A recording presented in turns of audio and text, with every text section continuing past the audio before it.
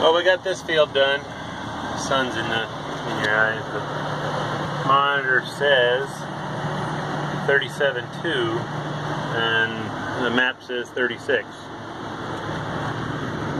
And we got her all unfolded there. And let's go ahead and fold it up. To do that, I gotta push this button here and that at the same time. So let's see if I can do that.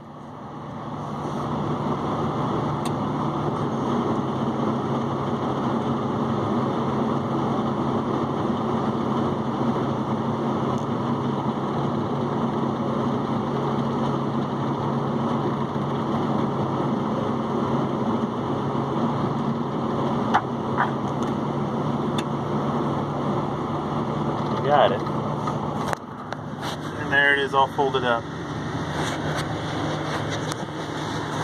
This lever here I run the vacuum with, and there it's on. And I got this piece of hose in here so that you don't pop it into neutral. Because if you pop it into neutral, then you end up blowing seals out of stuff. So that works for that.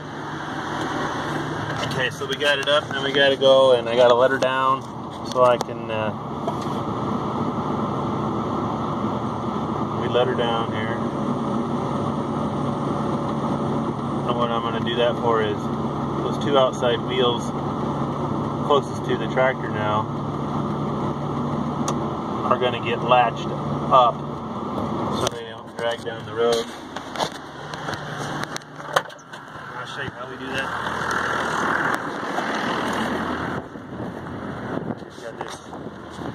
This latch here, and it just grabs under there. This thing here, this black piece, grabs, and that's what keeps it from one on either side. And I put the pin in here because we don't want it accidentally coming apart going down the road.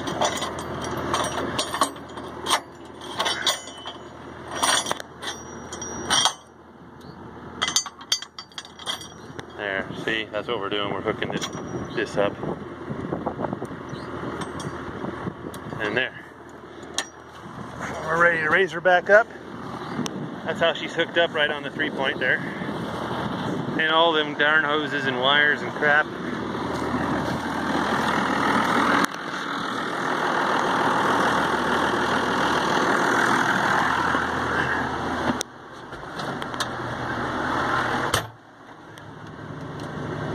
And then we'll just raise her up.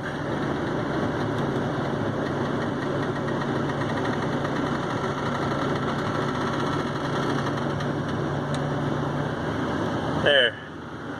We are in transport mode.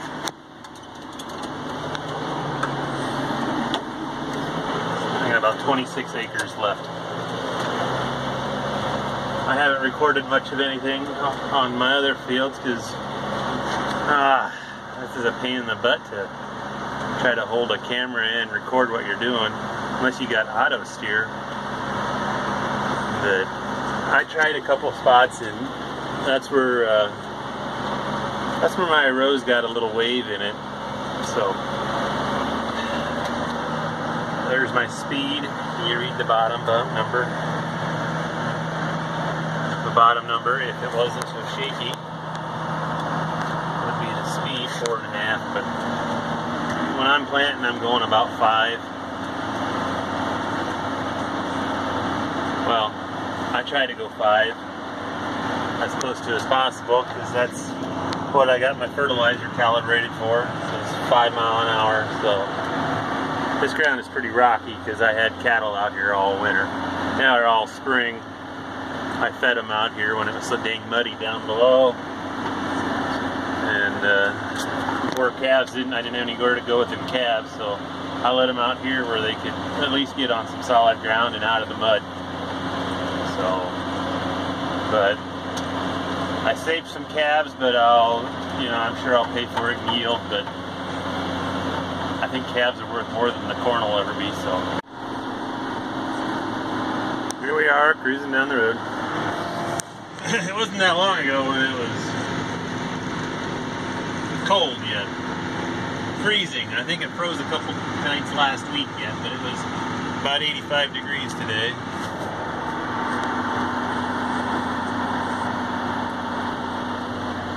This field here will be beans this year. I'll have to do that.